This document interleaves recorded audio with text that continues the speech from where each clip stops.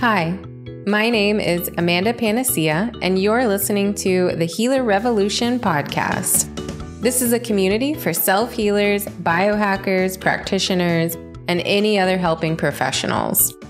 You're in the right place if you're seeking conversations about how pain becomes passion, the connection between physical, energetic, mental, and our spiritual self, finding your body's ancient wisdom, the latest biohacking technologies, clinical research, and if you just want to nerd out about complex biochemistry and quantum physics. But this is also for entrepreneurs who seek infinite abundance and a supportive community. So pour a cup of King coffee or Sisters tea and let's join the revolution. Hello and welcome to the Healer Revolution podcast. I am your host, Amanda Panacea, and today I have the pleasure of introducing a really incredible human being that I met through the internet. His name is Ben Ahrens, and he is the founder of the Re-Origin program, which is a neuroplasticity-based program.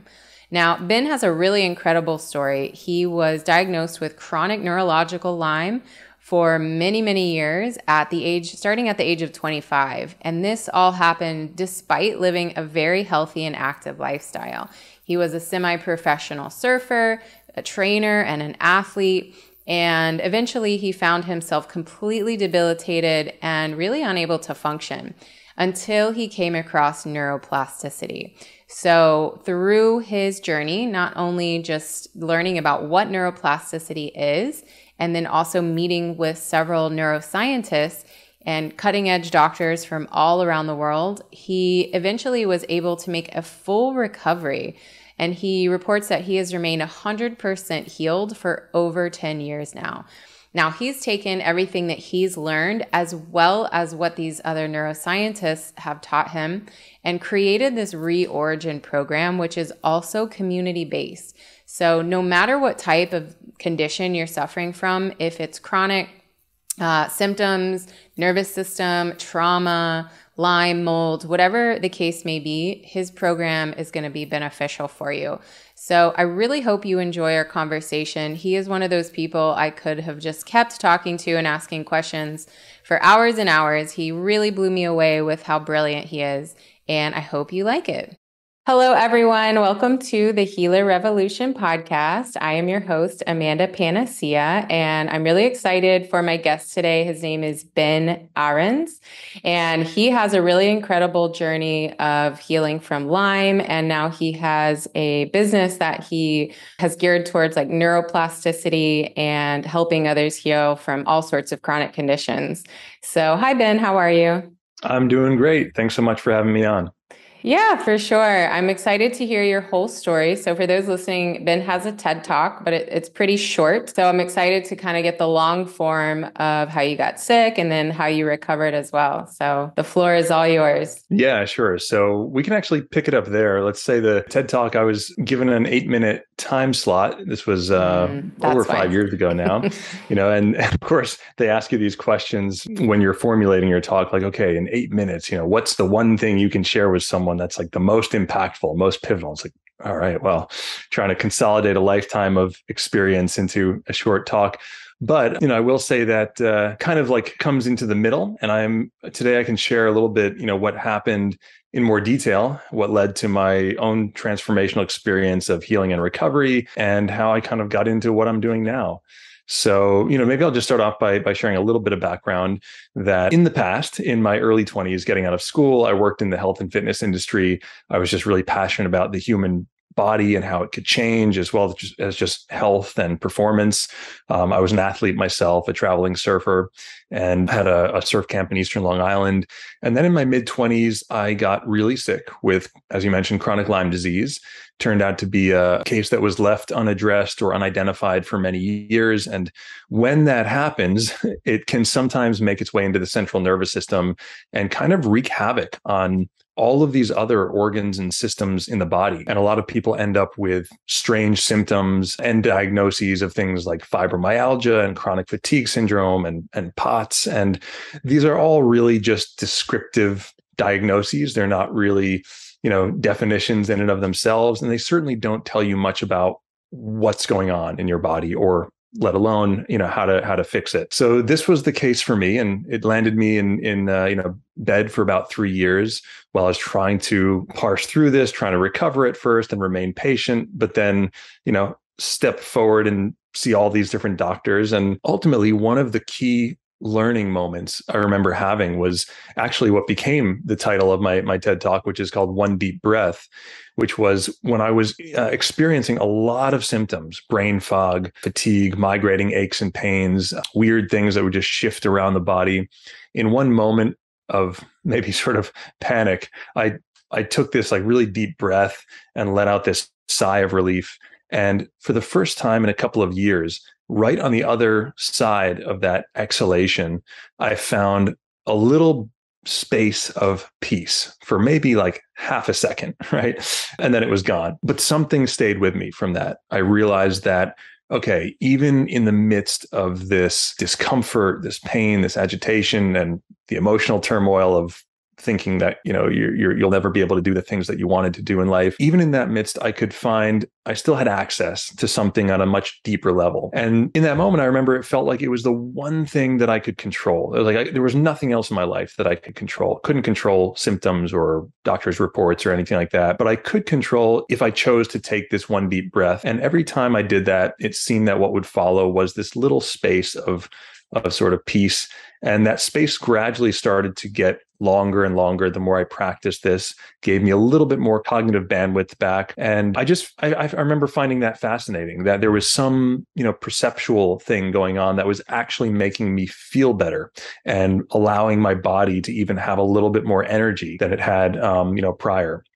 And so this led me down the road of, studying the mind and the brain and how the mind and body work together. Led me to listening to audiobooks. I couldn't read at the time, but taking courses and listening to things like Norman Doidge, The Brain That Changes Itself, and ultimately learning about neuroplasticity, which is the field that studies the brain's ability to change. And because I felt incredibly stuck during that time, as anyone who's struggled with anxiety or a chronic condition could probably relate, learning that actually we're not stuck. Actually, the brain and body are constantly able to change themselves was a very hopeful thing for me. So I just kind of went in that direction, pulling at the thread of hope. And there I learned different exercises, how we could expand from just doing a simple thing like taking a breath to actually, working your brain in a very similar way that you would work your body when you're trying to condition it to, say, learn a new physical skill or develop new physical attributes, that the brain is actually very similar and it responds to conditioning. So long story short, many years of learning and applying and trial and error, I eventually did resume full health,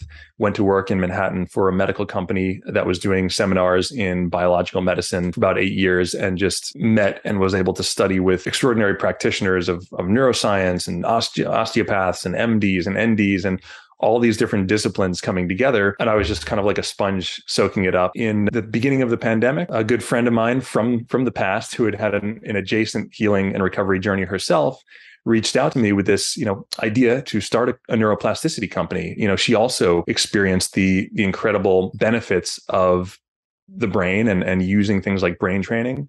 So we've since started, a program called Re-Origin, which basically walks people through step by step how they can use what's called targeted or self-directed neuroplasticity to change the way that their brain and body respond to stress and to tilt the scales a little bit more in the favor of healing and recovery. Awesome. That's incredible. Thank you for sharing. And one thing that I thought was really important for people to know is just how sick you were. Like, this wasn't just you started having anxiety and joint pain. Like, you were completely bedbound for a long time and not able to function. Is that correct? Yeah. And I had, very, a lot of times when people are sick with a chronic condition, one of the major frustrations is that they go to the doctor and they do blood workups and everything. And the doctor said, well, you look fine, and the person knows that they're not feeling fine. And it was definitely the case that my perception or how I felt did not align with what tests and studies were showing. But it was also the case for me that I had very real, very, very measurable symptoms are always real, I say, but in this case, very, measurable through common instrumentation, damage in the body. Things like bone-on-bone arthritis in the knees and elbows, things like multiple brain lesions in the frontal cortex, things that are not supposed to heal, things that are said to be irreversible by conventional standards. And the kicker is, of course, years later, after a lot of changes that I had made, when I went back for clinical testing, they rescanned my brain, they rechecked my joints and tissue and blood work and everything. And not only had everything returned to normal, meaning joint tissue had regenerated, brain lesions were gone, but when they checked my blood for antibodies and things like that of past infection, it actually looked like I had never been sick in the first place. And wow.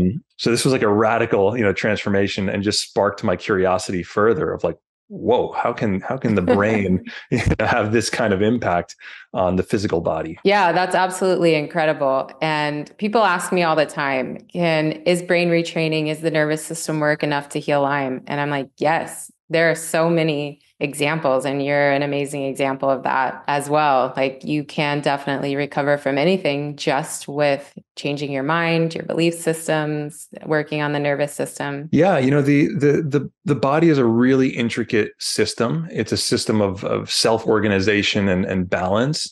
And one of the things I learned when I was working with these different doctors after my experience in biological medicine is that the pathogen, or the thing that's coming at us from the outside, whether it's a pathogen like a Lyme bacteria or mold or EMF or whatever it might be, is only one side of the equation.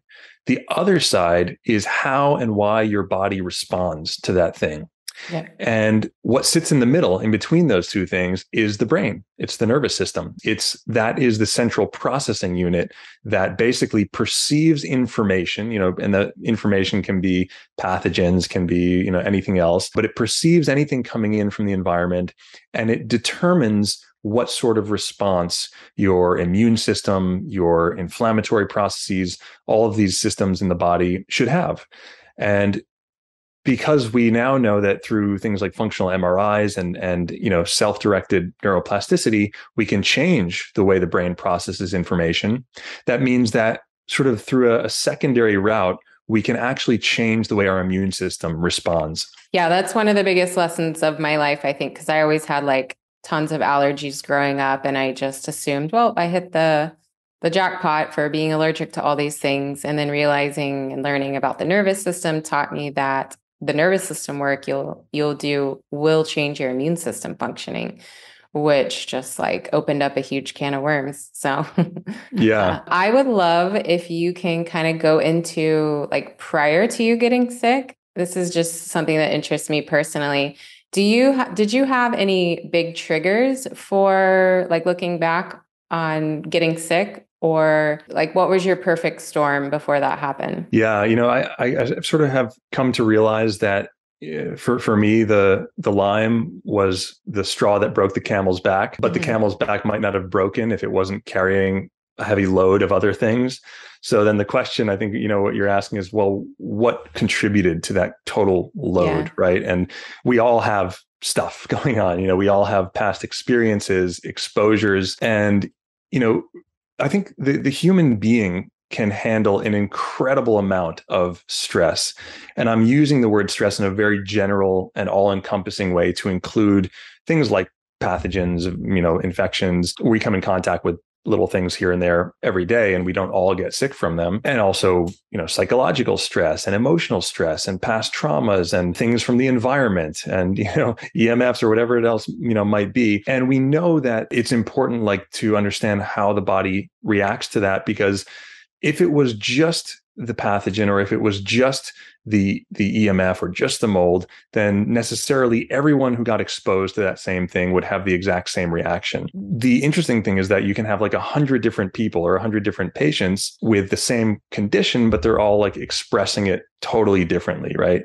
So yeah, I think whenever you look at someone's story of how they got ill and how they got well, you have to look at who is that entire person? What were all of their experiences that makes them who they are? And certainly for me, I was carrying a lot of stress. I don't know how far you want me to go back, but we all have stuff going on like in our past and childhoods. But I definitely felt like my nervous system was very wound up, very tight. I remember this very distinctly especially in my early 20s, getting out of college, trying to figure out what my next moves were, and just kind of overexerting myself, overworking myself, training as an athlete, then training other people who were athletes or people recovering from injuries. Then I was running a surf camp in the summers in Eastern Long Island and, doing things that were very physically, very intellectually just demanding on a lot of levels.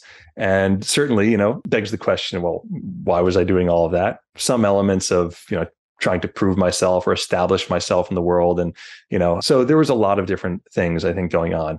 Also, I'll say that I'm sure that I had Lyme in my system since childhood. My sister and I grew up in Eastern Long Island, and we were, picking ticks off each other as kids. And I had even symptoms in my late childhood and early teens of neck pain and joint stiffness and pain in the bottom of the feet, which are now being recognized as more like indicative of a Lyme infection. Back then, like, again, my young physiology could stave these things off for a long time. But when all of these things came together, and you use the word perfect storm, I think that describes the scenario really well. When the stress and the sleepless nights combined with perhaps the pre-existing infection, combined with the psychological stress, and then I went on a trip to West Africa, where I picked up a parasite and was being very physically active on this trip. It was a surfing trip that I think kind of like created too much stress at one time so that it overloaded the body, overwhelmed the nervous system.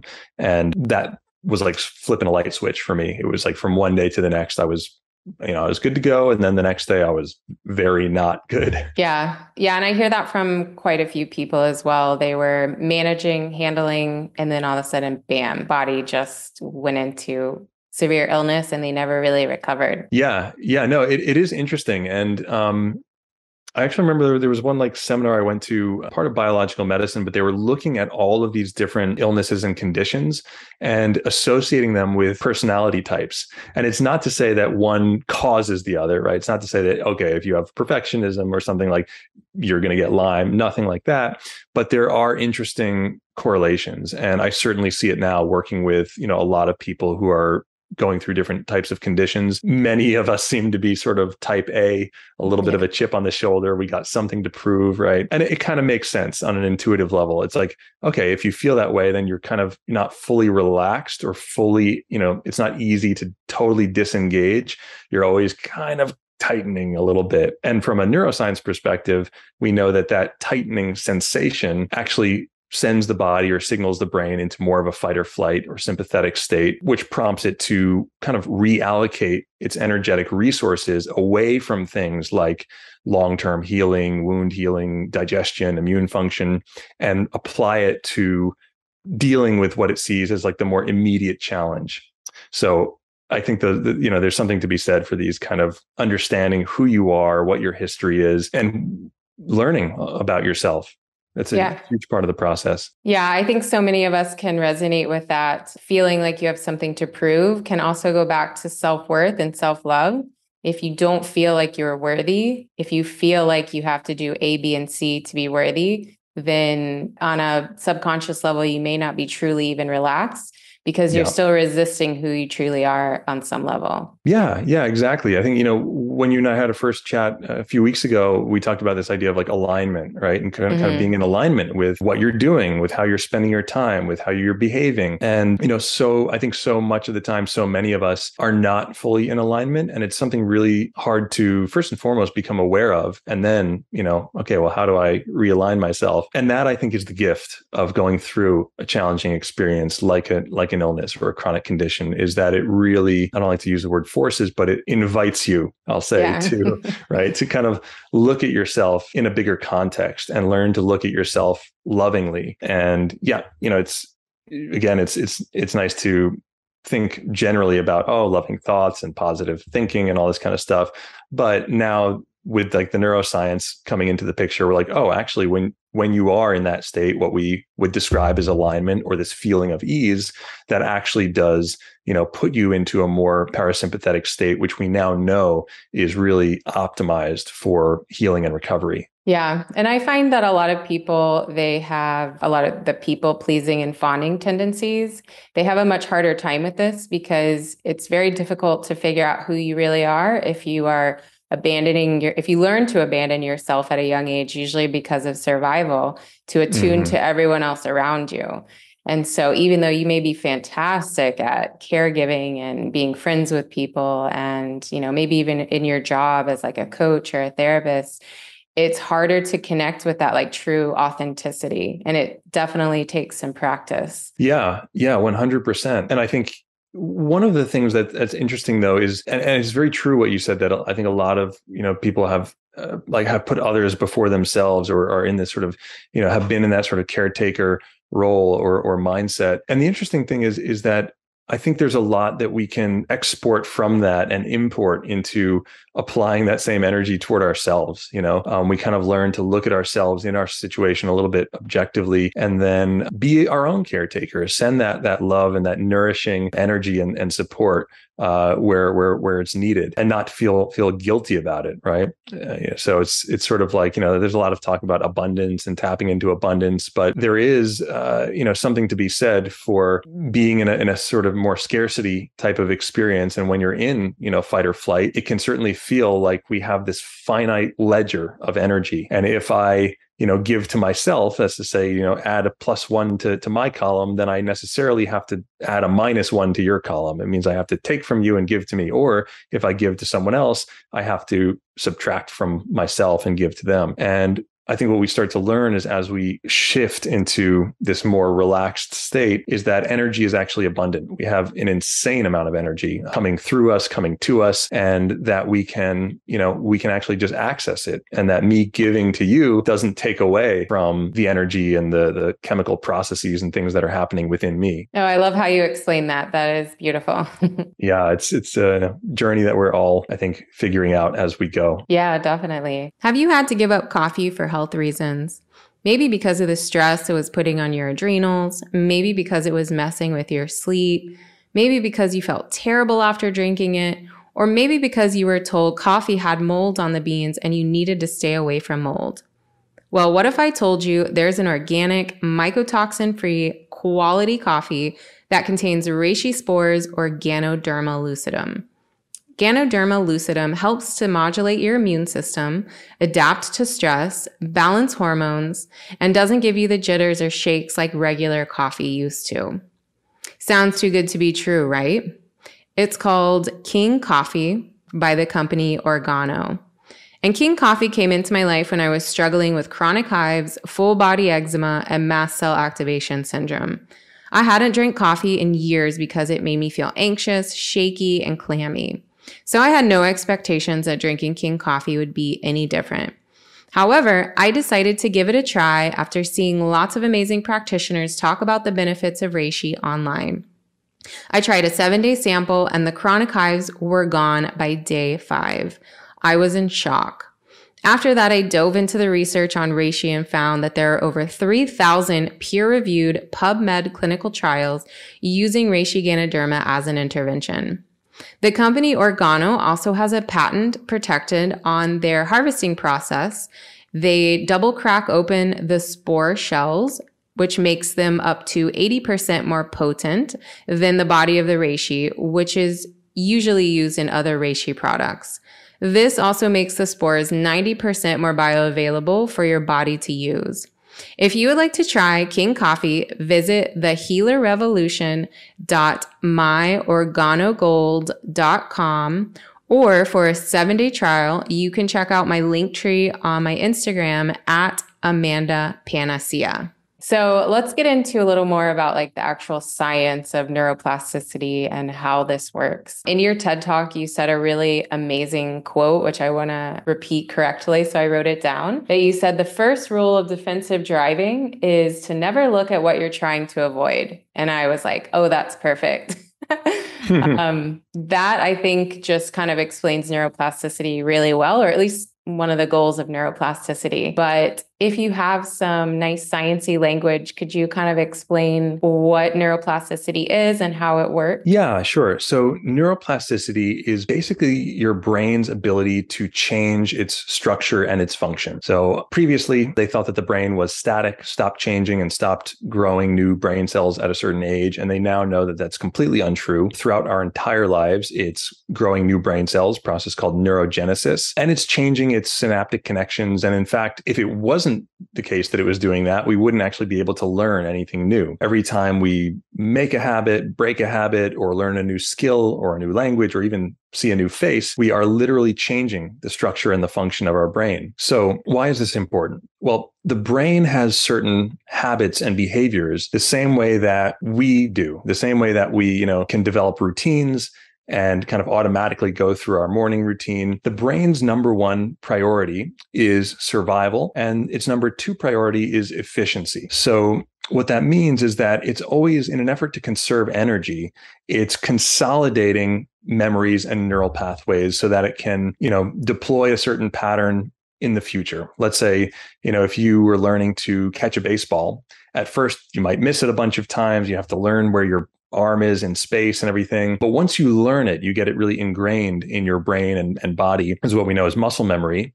Now I can throw a baseball your way and your arm will just almost seemingly instinctively reach out and grab it. And that's because the brain no longer has to go through, ball, put out my hand. It doesn't have to go through all of the steps involved when you were learning it. It's consolidated those steps into a singular action. And it's changed its neuronal structure to create a little process that allows you to do that really quickly. And it does this with all kinds of things. So, one study that was really interesting was back in the 70s. They did a study and wrote a paper called Conditioned Immune Suppression, where they gave rats an injection with a pathogen. I think it was a viral infection with a little bit of dextrose solution. And as you would suspect, the rats had an immune reaction. After they did this a few times, they then gave the rats the injection of just sugar water. So no trace of a pathogen. And similarly here, the rats still had the same immune reaction because their brain and immune system actually had sort of memorized what's called an immune reflex. They now associated the act of getting this injection with,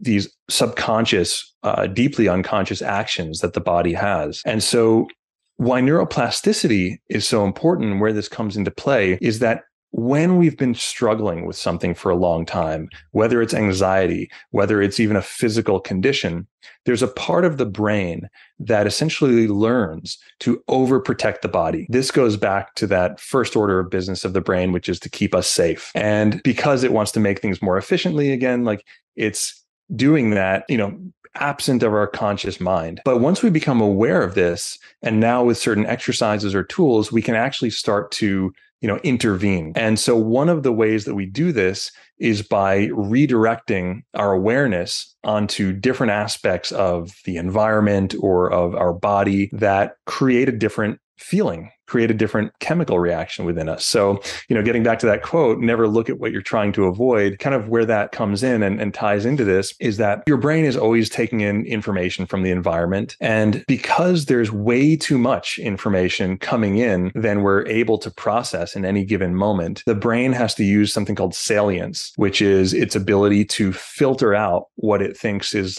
the relevant information. Kind of if the same way that you can have a conversation with one person in a really crowded room where other noise and other people are talking, the brain has this ability to pick out a signal through the noise. Now, because the brain has evolved what's called a negativity bias, or its preference to focus on things that it thinks it needs to focus on in order to keep you safe, it preferentially often will pick out information that it has detected or at least classified as being a potential threat, even if it's not a threat. And this goes back to, evolutionary biology of just how the brain evolved when we were on the sub-Saharan African plains and, being chased by the lion, all of these kind of examples that work very well in these acute settings. But now it might interpret something like a sensation or an emotion or an experience or an anticipation of an experience like public speaking or something. It might actually, the brain can associate those things too with threats, even though they're actually not life-threatening. But because it's made that connection, the body will actually start to respond as if they are life-threatening, keeping us in fight or flight, producing inflammatory cytokines and basically, kicking us down the road of ill health or not, further away from well-being. So by applying this first rule of defensive driving, I know this is sort of a long-winded explanation, but by applying the first rule of defensive driving and withdrawing our attention from the things that we ultimately want to avoid and placing it on something that's more positive, we are retraining the brain's negativity bias. We are taking control over that salience network. And we're teaching the brain, actually, you don't have to be focused on these seeming threats all the time. You can actually be focused on a much broader spectrum of reality. You can be focused on the beauty out there. And it's not, I just want to differentiate this from positive thinking, or as most people think of positive thinking, which is just, the idea of like willing it or ignoring problems or just thinking your way better or something like that. It's quite different from that.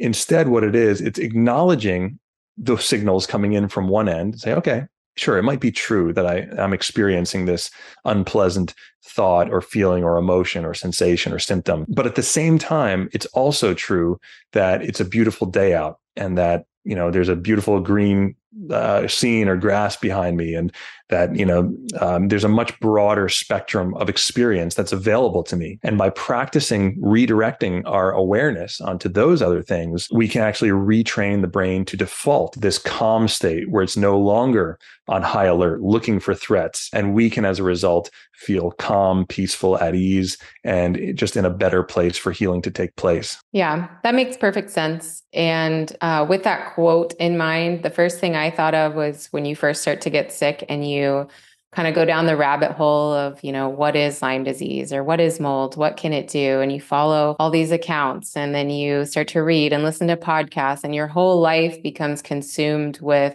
trying to figure out or fix what's going on with you. But at the same time, your whole life becomes consumed with like reinforcing that you are sick. And then it can escalate and just keep your brain thinking on those topics over and over and over again. And I think this is where a lot of people get stuck in trying to, go after parasites, go after Lyme, go after mold. And it just seems never ending because there's the way that they're thinking is constantly in that negativity bias of like, something's wrong, got to fix it, got to do the next thing, got to do the next thing. And such a big part of healing for most people is finally getting out of that limbic loop and finding like a program like yours or some other type of neuroplasticity and nervous system work and maybe even trauma work so that they can finally like get out of that loop of thoughts and working on going towards more positivity, like you said, and figuring out who they are and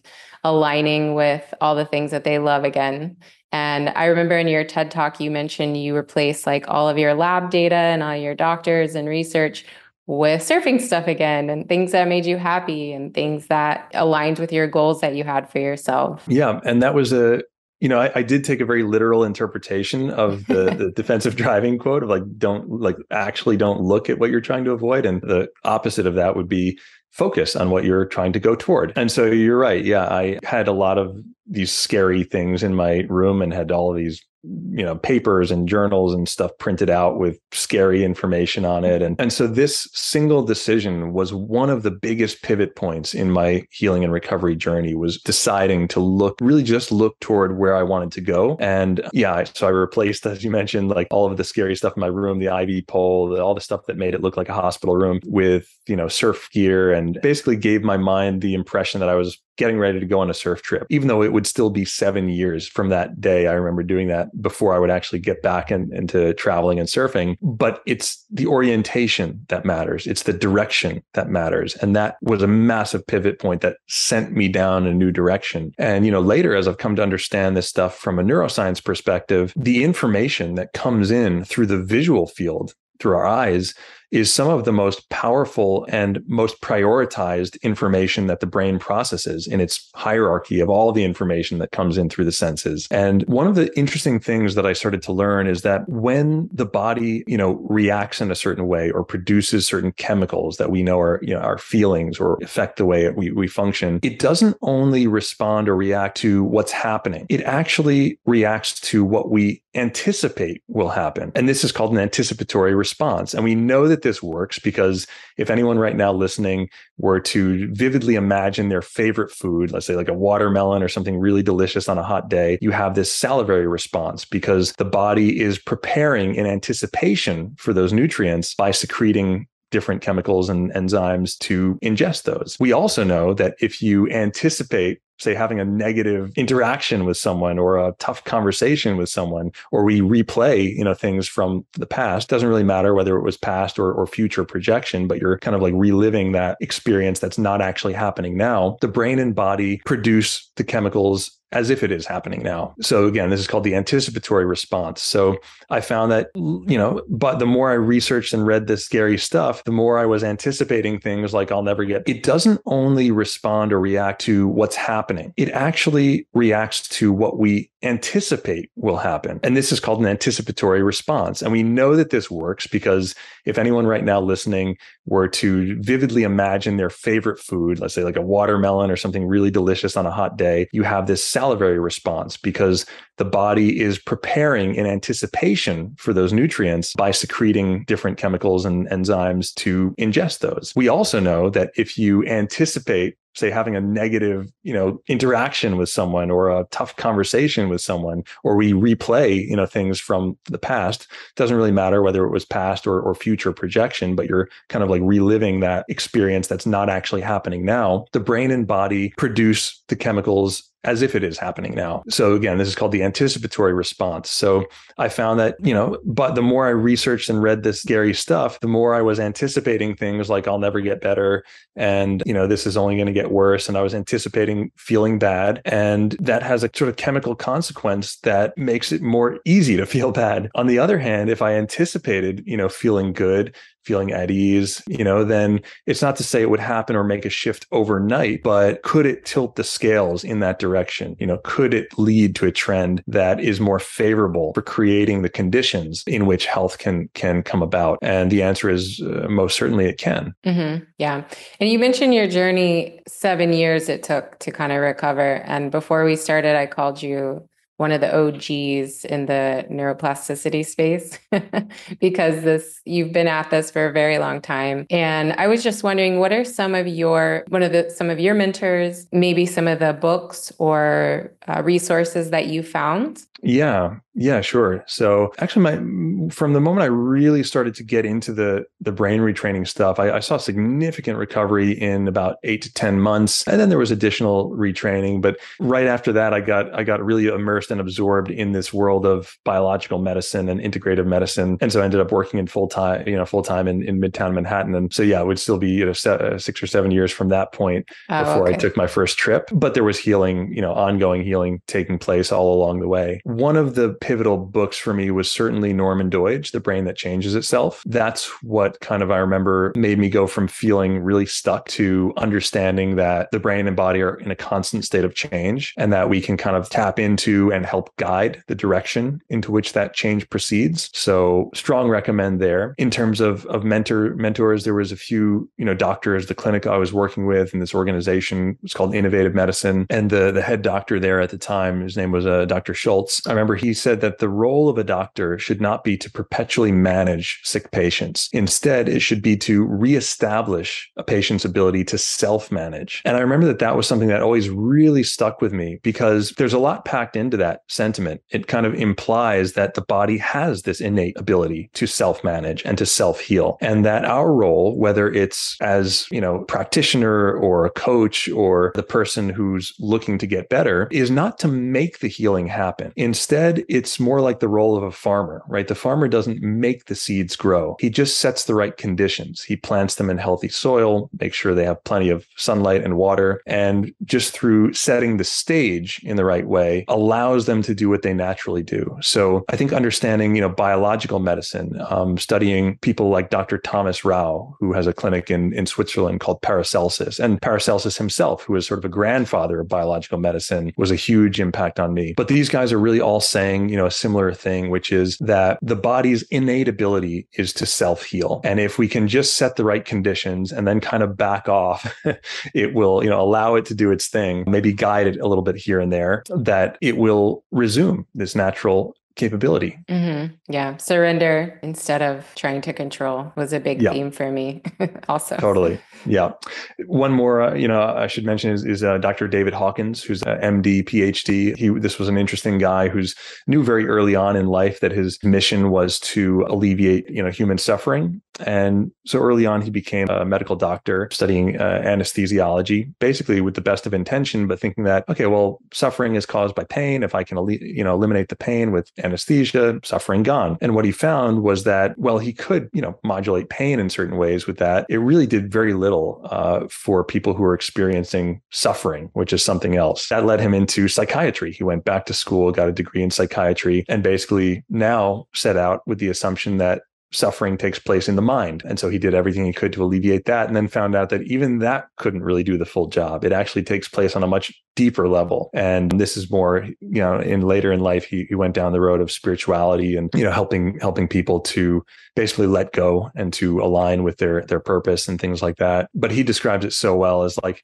healing is kind of like letting a cork go at the bottom of the ocean. You don't have to struggle or push your way to the top. You just let go and rise to the surface in virtue of your own innate buoyancy. Oh, that's a great quote. I love it. Yeah. Awesome. Well, now I'd like to ask a few questions on how your business structure works and how people can get involved in your program. You said it is a platform, a program. How long is it, and who can join it? Yeah. So it's a community-based platform. Anyone can join, and basically there they'll find a self-guided neuroplasticity video course. It's about 6 sections. It's about 6 or 7 hours in total, but broken down into very easy to use, 5-minute bite-sized videos that guide you through understanding the role of the brain in various conditions. And these are conditions like Lyme disease, post-viral fatigue or post-COVID, fibromyalgia, chronic pain or pain syndrome. A lot of these things that are, challenging for conventional medicine to really understand because they have to do with the brain, the nervous system, and this entire, system that we call the human body, not just one thing. So people will go through and take this course. They'll learn a series of exercises that they can do to self-modulate or change, the way their body is responding to stress or their specific sensations. And there's also this community aspect, which is really great. So very much in line with that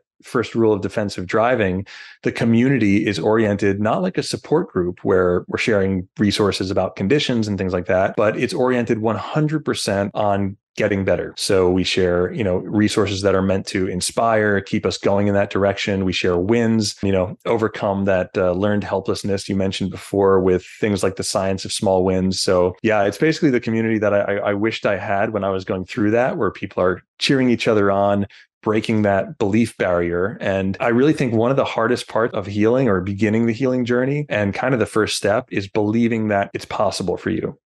When you've felt stuck for so long and so much of your experience and external world is mirroring back to you or confirming back to you that you are stuck, the hardest part is breaking free of that cycle. And that's really what, having a community is aimed at doing. And yeah, in addition to that, we also have live workshops and events and different guest speakers, whether they're neuroscientists or psychologists or experts of different kinds, will come and do Q&A sessions or workshops over Zoom. So it's been an exciting journey. We launched this about a year ago. Prior to that, I was doing small group workshops, and prior to that, I was doing individual coaching. But this has just enabled me to scale all of this, stuff that I put together when my own life depended on it, into a way that's easily accessible, organized, and ultimately like actionable for anyone to do. Awesome. So is it like a monthly membership? So it's actually, right now, the way we have it set up is people will buy the neuroplasticity program. It's called You Again. And the company in the program is really called Re-Origin. So people will just buy that. It's a one-time payment of $300 or $299. So really tried to make it, as accessible as possible for people who need it. And that will give them lifetime access to the community. So that includes a community forum, weekly Q&A sessions, as well as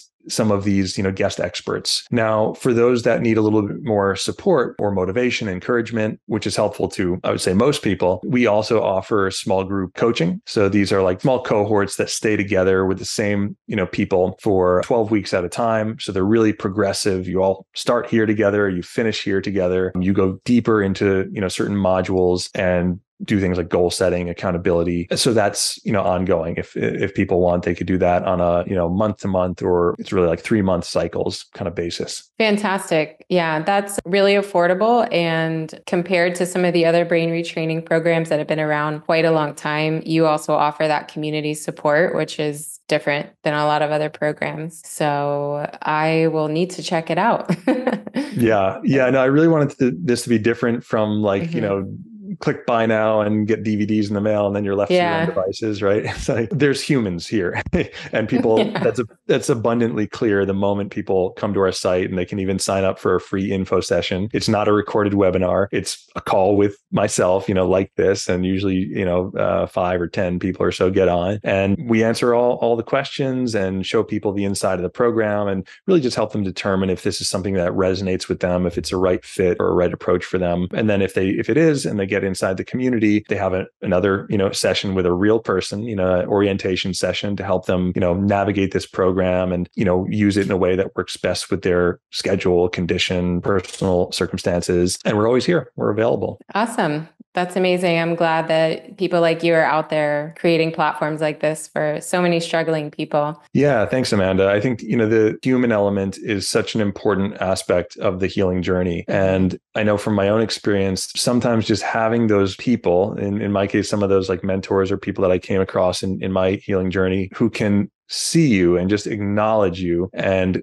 just who get it. Like that's so important. Yeah. And then also, of course, just see you in a way where sometimes we all need someone else to see potential or things that we might not be able to see ourselves. And I honestly believe that every single person, as long as you're breathing, as long as you're here, you absolutely have this healing potential, this potential to improve and change your circumstances. And I think it sometimes just takes, other people mirroring that back to you in order for you to let it sink in and take steps on it. Yeah, I completely agree. So I was wondering if you could share some of your like favorite, maybe quick neuroplasticity tips, just for maybe like the beginner. Yeah, sure. So we can do a little bit of an exercise, and let's make it a little bit personal here. So we'll make it practical. Is there anything going on? And obviously make it as personal or not as you want. But if there's anything that's going on, in your life or in your day that's causing you a little bit of stress or agitation, you can feel free to share that, or you can just think about it in your own mind. And anyone listening can do the same thing. Oh yeah, sure. So my biggest symptom is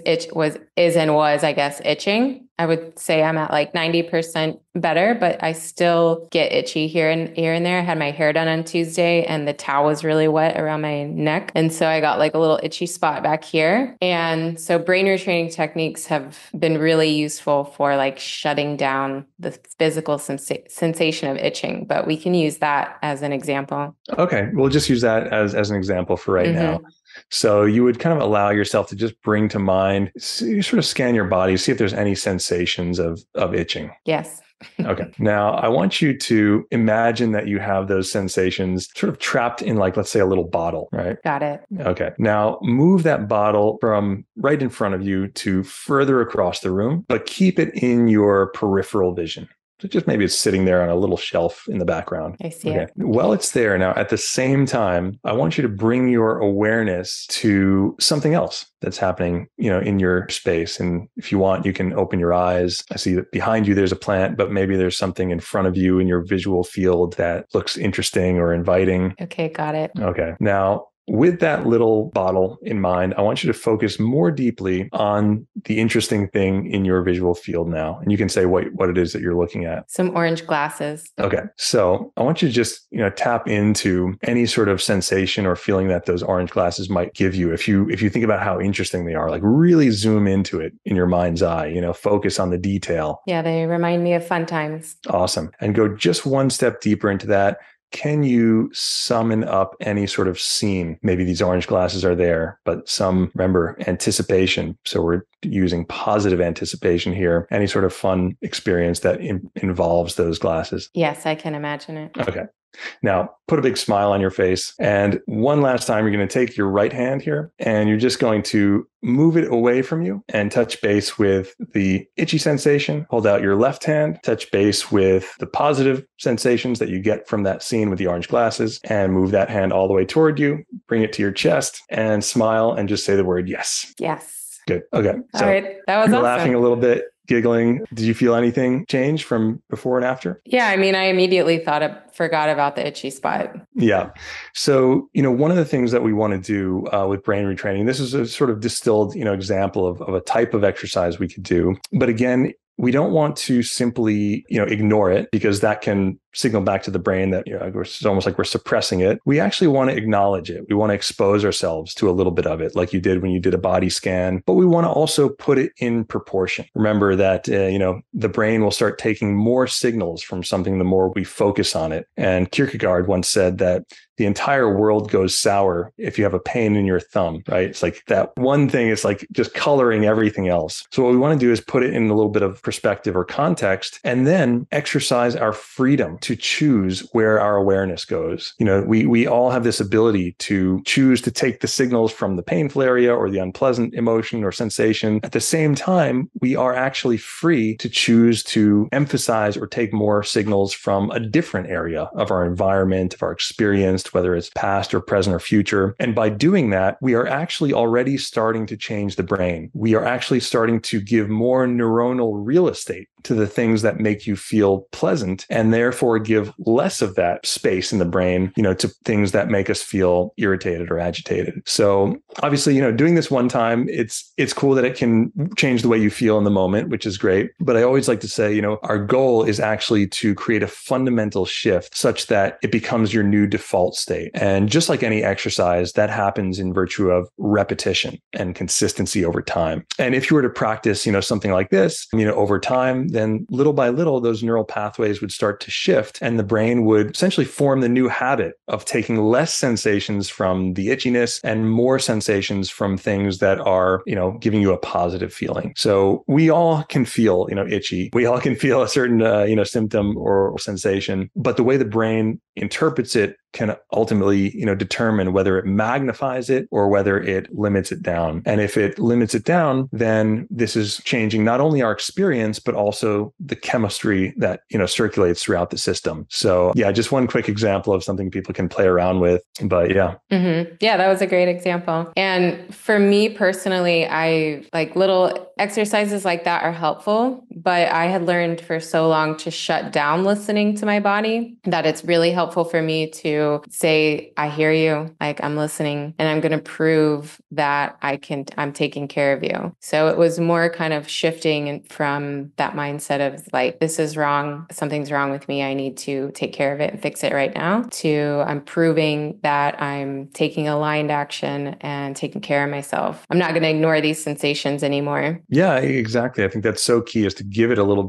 give it the space that it needs, and then, realize that it's a very narrow sliver of our total experience or of our total reality. And that even, a condition or an illness or a challenge that you might be facing, we can then kind of see it for what it is, which is really temporary discomfort in an otherwise long, happy and healthy life. And I know for many people, temporary goes on for too long. Certainly it did for me. And for some people, they're struggling with things for 20 years or so. Even in those instances, it still holds true that everything is changing. Nothing is absolutely permanent. And we always have the ability to tune into a greater spectrum of awareness. Yeah. Beautiful. So I have really enjoyed talking with you. I feel like I could just listen to you talk for a very long time.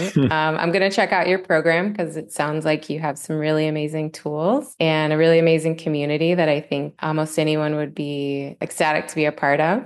So if you have anything else, any last words? Yeah, I just always, would like to leave it off on a hopeful note for anyone out there that might be feeling stuck. If you've been feeling like you've been trying a lot of things and have been met with resistance, I just want to really assure you that you're not actually stuck, that everything in your brain and body is absolutely capable of change. In fact, change is your nature. And through some relatively simple things that anyone can learn to do, you can really become the sort of author as to which direction that change proceeds. Yeah, we see you, we hear you. And for anyone interested, of course, there's the Re-Origin program out there, which can be found at reorigin.com, just spelled out re-origin.com. And yeah, always like to hear other stories and here to support anyone on their journey back to health. Fantastic. So, and then on Instagram, where can people find you? On Instagram, we are at reorigin_official. Okay, perfect. And those will be in the show notes for everyone listening. Awesome. Thanks so much. Yeah, thank you so much for joining me. This was an amazing conversation. And thank you for sharing your story with everyone and all of your knowledge and passion with the world now. My pleasure.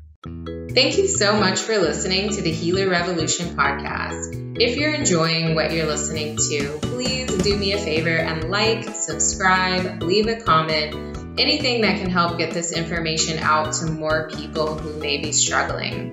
You can also find me online at thehealerrevolution.com or amandapanacea.com. And you can also find me on Instagram at amandapanacea. Thank you so much for joining the revolution.